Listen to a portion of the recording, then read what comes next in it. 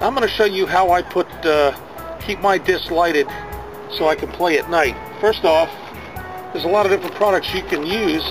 I like using these beacon refills. You can get them at Walmart for $2.96 for the light sticks.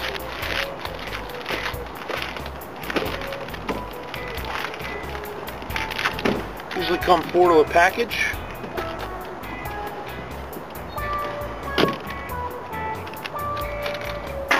You take the little stick there, you crack it, you shake it up, and it's pretty bright. I like to put mine on Champion plastic. We're going to use a Firebird. Champion Firebird. We'll put that right on top of the disc. And what I like to use is duct tape, but it's a clear duct tape. It's a little stronger than the clear tape you see that they put on packages that you mail out. This has got some strength to it. Take a piece about like that, about 5 inches long. Going to put the light in the center of that, kind of roll it so that more of the tape grabs the light. I'm going to center it on top of the disc. And there we go. You can see on either side I'll be able to find this disc in the dark of night. And it stays on. And you can even use that piece of tape again at a later date. Just peel the light off of that and use it at a later date. So that's my overstable disc.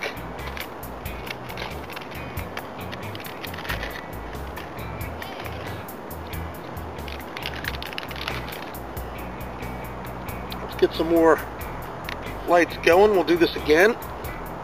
Crack them, shake them up. You see them glowing. These will last you, I've had them last for almost a day.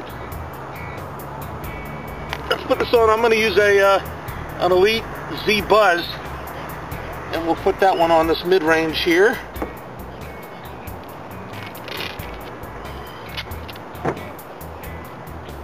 Put the light on the sticky side in the center. Roll it around with my fingers a little bit so the tape grabs most of the light. I'm going to center it on top of my disc. You can put it underneath. I prefer to put it on the top because it usually lands like that and you can see it much better with the light on the top. You can still see it underneath. That's a good reason to use these translucent discs that you can see through, so you can see the light on either side for night disc golf. Alright, let's get a understable. We use an Innova Champion Roadrunner here. It's my turnover disc. Get some more tape. This tape I think goes for about $7 a roll. It's kind of pricey, but it really does the trick. I've never had one of these lights come off. This tape really sticks well. You know, if you've got the heater going in your car and you put the disc in front of the heater and get it a little warm, and even the tape, that glue will stick even better. But it seems to work even if the discs are cold. It's pretty cold tonight. It's about 28 degrees right now. So there we go.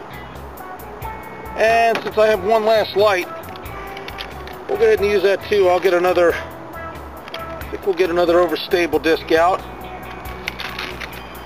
I'm going to crack it. It's plastic covered over a little glass vial. And once you break this, I guess the two chemicals mix in here, and that's what gets this thing glowing. So let's see what we're going to use as the other. I think I'll get a Innova Champion Boss going. That's got a nice skip to it. Just so happens we've got some snow on the course, probably about 2 inches, so this will also help me see the disc if it buries under the snow a little bit.